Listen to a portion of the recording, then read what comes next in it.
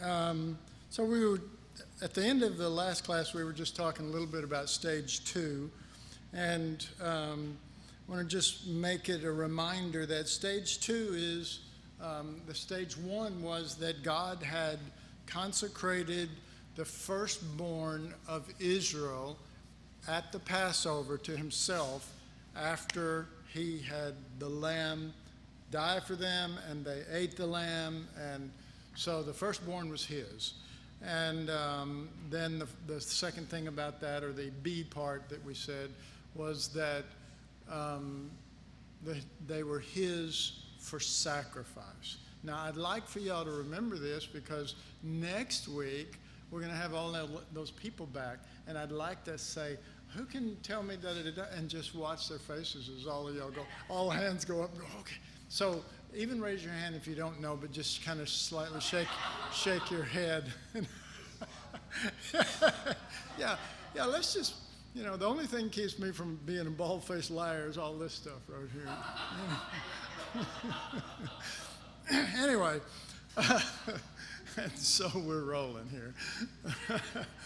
And so they got out into the wilderness, which was where God said, let my firstborn son go that he may come into the wilderness and sacrifice and be with me. And they got in the wilderness, and none of them showed any signs of the nature of the firstborn, the nature of the lamb that was on the inside of them. And so, and this next part, when we get down to it here, we will see the progression where God says, okay, if you're not going to be that, if you won't allow the firstborn, then we'll move on to something different. So that something different is stage 2 of him moving from the original firstborn saved from Egypt to this. However, things progress to another level in stage 2. In this stage, the God who redeemed them from death angel death in Egypt now redeems the same ones from firstborn death. All right. I don't know. I'm going to say this again, and you seem like you've got it, so that's good. I'm going to say it again because it could be tricky. In this stage, the God who redeemed them from death angel death, that's in Egypt, now redeems the same from firstborn death. Anybody want to attempt to try to tell me what that means? Okay, so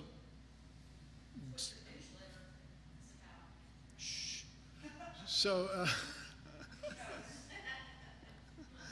so we've got an inside person. This is an inside job working over there. Anyway, okay, this is really, really important that you get this. So I've got this little table here on my left representing Egypt, this one representing the firstborn coming out into the wilderness. And in Egypt, there was a death. The death angel is what killed the firstborn of Egypt, right? All right.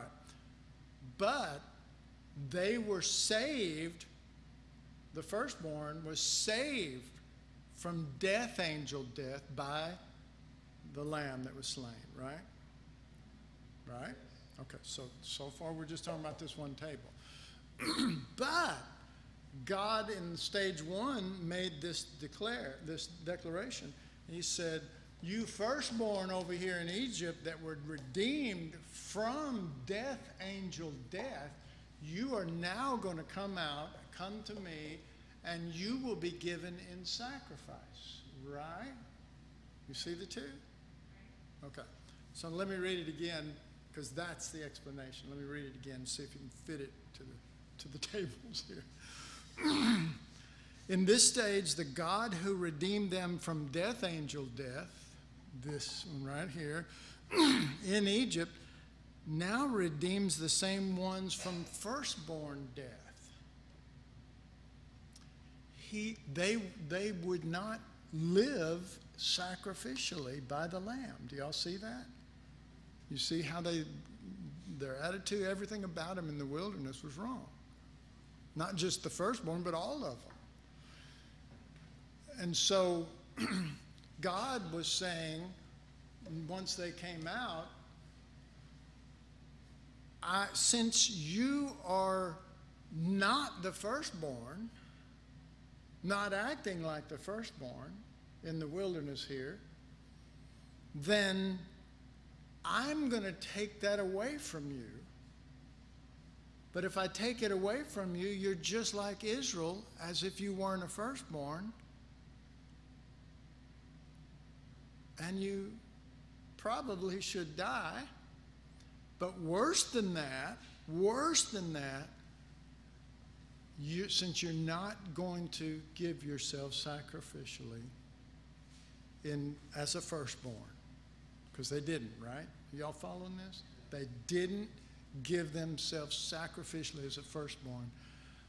I will redeem you from having to do that.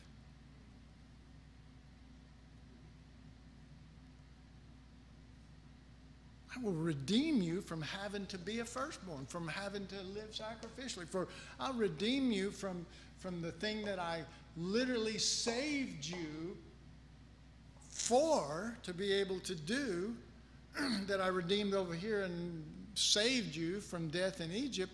I will now redeem you from even having to be my firstborn and having to be sacrificial. What kind of God do we serve? Okay. Next class, we'll really get into that. All right. So he redeems them from that death, which is their own special firstborn death. What is their own special firstborn death? I was saved by the blood and I ate the lamb in Egypt. Now I'm called to live sacrificially to God. And I've been redeemed from that. He redeems them from that death, and that firstborn death is their own special death. It was a special death. It was meant to mean something. It wasn't just dying in Egypt because you wouldn't honor the lamb and the blood. So I wrote, they are redeemed or exempt from that death, the firstborn death, because the firstborn of animals and of the harvest will now fully replace them. Okay. So God said, all right, since you're not going to be my firstborn, I will do what he calls, because there's a mixture of several things that I'm not going to go into now because it'll just confuse you. But you could use redemption money. You remember that? If anybody read that in the script, redemption money and get out of it. Or an animal sacrifice and get out of it. And that sacrificed animal would now be the firstborn. And take that, relieve that from the person who didn't want to live that way. That's a pretty good God who would, All right, so they are redeemed or exempt from that death because the firstborn of animals and of the harvest will now fully replace them. All right, stage one, firstborn in Israel that was redeemed by the Lamb. Stage two, firstborn in Israel no longer is the firstborn. This lamb or this redemption money or all this becomes the firstborn. Okay? Does anybody see a problem with that, though? Good, because that's what we're going to deal with next class. All right? The sacrifices for firstborns is different from the main sacrifices. Okay, I want to make this point. There were in Israel, there were all kind of sacrifices that didn't have to do with the firstborn. Okay, there was peace offerings, and there was praise offerings, wave offerings. There's all these different kind of offerings. There was trespass offerings. There were sin offerings. most of what I named has nothing to do with the firstborn and them being redeemed. That was a special thing that was done only for firstborns.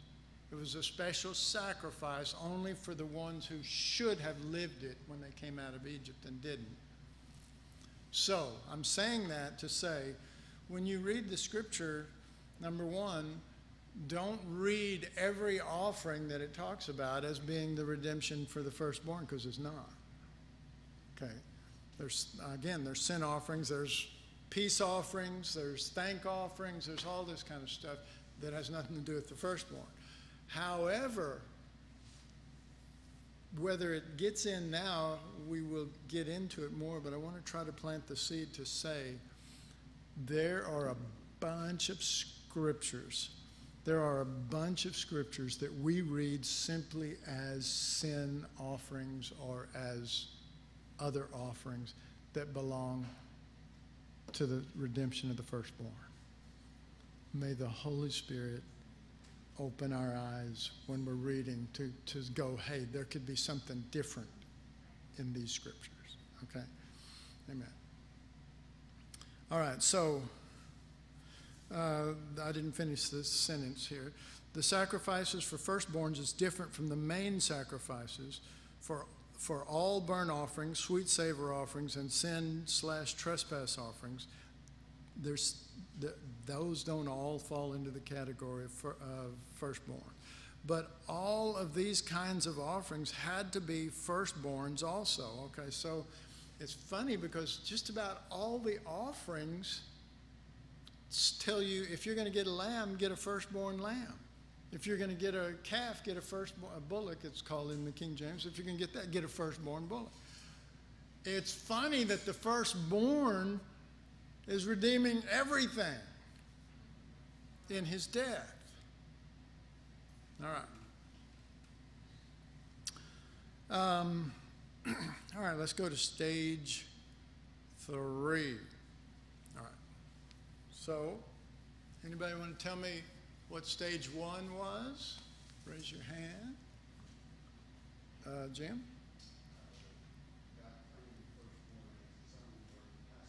That's the A part and the B part. Okay. For sacrifice. Right. That's the important part is there's for sacrifice. All right. So stage 1 is God claimed the firstborn as his own. Got it? Write it down so that you can open it up when class starts next week. B under that is, under stage 1, is that what was his in the firstborn, what the firstborn that belonged to him was his for sacrifice. All right. Stage 2 then. All right. Stage 2 is the firstborn that was called to live that way, to be was to manifest that lamb that they ate. Didn't do it in the wilderness. It was a terrible, terrible thing. So God changed from being the firstborn of Egypt that was redeemed, said, you're no longer that. I redeem you from that. And now these sacrifices redeem you from being the firstborn. But it's as if those sacrifices are now the firstborn. Okay? That's why I call this offering of the the exchanging of the firstborn in 3 stages.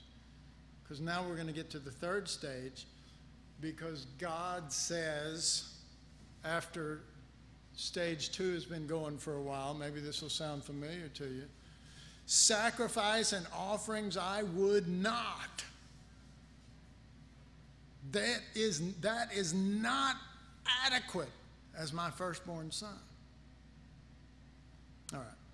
So, what he does, let me read it. Finally, in stage 3, the sacrifice of the firstborn that had been replaced with the sacrifice of firstborn animals and of the harvest is now replaced with, just to see if anybody knows, what was the third thing that it was replaced with? Levites. The Levites of all things. Okay, the priesthood. The priesthood. And that was an amazing step forward. Can you see how it would be? That was an amazing step forward. Now, it's still a shadow, amen? It's still a shadow. But the Levites, okay? All right, so finally in the, well, let's see. Finally in stage 3, the sacrifice of the firstborn that had been replaced with the sacrifice of firstborn animals and of the harvest is now replaced with the Levites. They now bear the place of the firstborn. They now bear the place of the firstborn. All right, so God's mind never changed. The firstborn that came out of Egypt, let my son, my firstborn, go out of you. I put the lamb in you and told you to eat it. Now let him go. Quit holding him back. Quit keeping him trapped within you. Let my son, my firstborn, go that he may come and sacrifice to me. All right? They didn't do it. They didn't do it. So they get out in the wilderness and they mess it up. So God says, all right, you know, he's dedicated to his firstborn son. So he goes, okay, since you're such a mess, I'm going to have to have something die for you as the firstborn, to replace you as the firstborn, and also to save you from having to be sacrificial.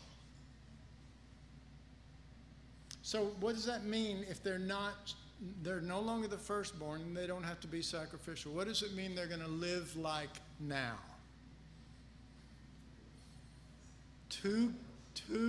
Everybody else. 2 groups came out, remember? There was just Israel who the lamb didn't die for them because they weren't going to die. The lamb died only for the firstborn. Okay? So they were delivered from bondage, amen? And God said, I have heard your cries and I've come to deliver you. But he didn't redeem them. He redeemed the firstborn. All right. So if the firstborn now that was redeemed by the lamb, if they are no longer that, then they're just like everybody else, like Jim said. They're just delivered. They're not redeemed. In the cleanest word of that. We're not talking about they're going to go to hell and all that stuff. We're talking about truly redeemed unto God. You remember that? There's many places, the book of Revelation is one of the best. And hath redeemed us unto God, not from hell. See, talking about the firstborn. See, this is going to crop up. I'm telling you, this has got so much to it. It's going to keep cropping up, and you're just going to go, oh my God, it's everywhere. All right, so let me read that last sentence and finish it. They now bear the place of the firstborn, and they sacrifice their earthly lives for living unto God in daily sacrifice and constantly giving of sacrifice. Right? The Levites. That's what they do. All right.